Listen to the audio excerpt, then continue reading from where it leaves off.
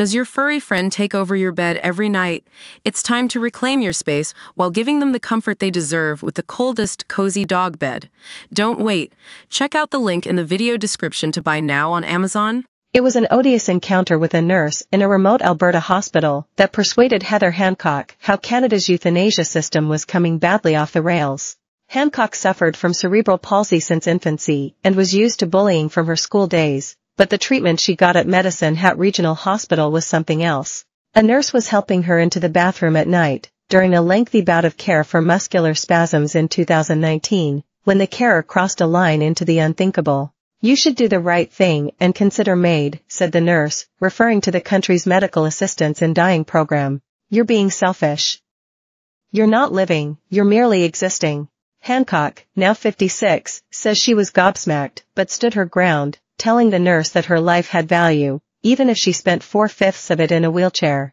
"You have no right to push me to accept MAID," she recalls saying to her sneering carer. She later complained about the nurse, who was taken off her care team, but did not make an official complaint. Health Alberta said the nurse's comments were entirely unacceptable.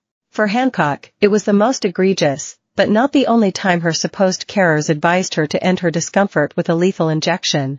On 3 separate occasions, medical staff nudged her toward MAID, she says, all of them after Canada launched its euthanasia program in 2016. That system has expanded rapidly.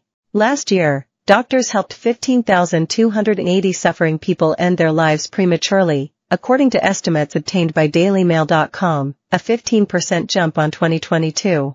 Some 60,000 people have died from MAID since the program was launched, and it accounts for 4.6% of all fatalities. Doctor-assisted suicides helps recipients escape the misery of cancer, heart disease, and other terminal illnesses, but for Hancock and others with disabilities, its availability has changed the way they are seen by carers.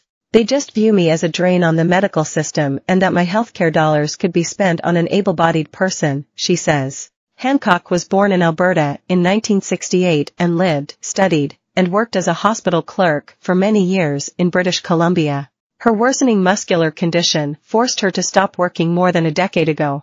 She nowadays claims disability benefits and lives in an assisted facility in Moose Jaw, Saskatchewan, writing and campaigning against assisted suicides in Canada and the U.S.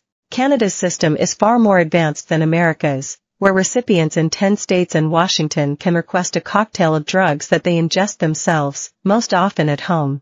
About a dozen U.S. states have debated bills to legalize procedures this year.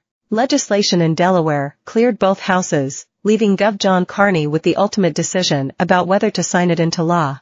"Take a look at what's going on in this country," Hancock said in a warning to Americans.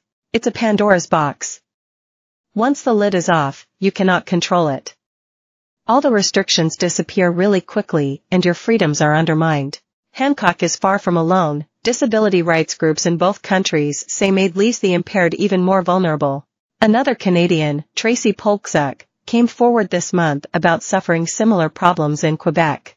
Polczuk has spina bifida, a birth defect that can cause weak bones, and bemoans the worsening daily home care visits she gets in Pointe Claire, Montreal. "Pain sucks. We all agree. It's terrible. I'm in pain 24/7.